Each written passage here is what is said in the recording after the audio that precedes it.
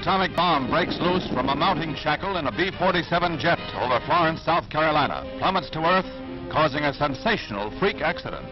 There was near disaster for those within range of the TNT, that is the bomb's trigger. 6 were injured. The home of Walter Gregg was turned into a shambles. In the Gregg yard, the blast tore a 35-foot deep crater. But despite the havoc, authorities emphasized the explosion was not a nuclear blast. The bomb was not assembled for firing, standard procedure during transportation. No accident could make it explode, and there was no fission, no radioactive fission products revealed as the Air Force scoured the area in an intensive search for any information of value following the first accident of its kind in history. Automation, long a prediction, is revealed as reality. In this first plant of its kind, production is automatic, entirely controlled by electronics.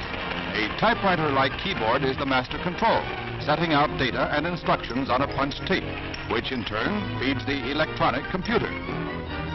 The computer translates the punch tape and sends the results directly into the machine tool production line, issuing coded instructions, automatically checking results.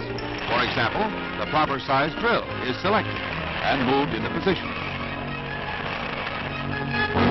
This new system, developed by the Hughes Aircraft Company, makes the use of precision mass production techniques possible for small plants.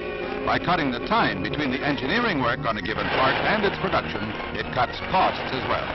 Only occasional inspections and quality control checks are needed to make sure that everything stays on the beam in the electronically operated factory.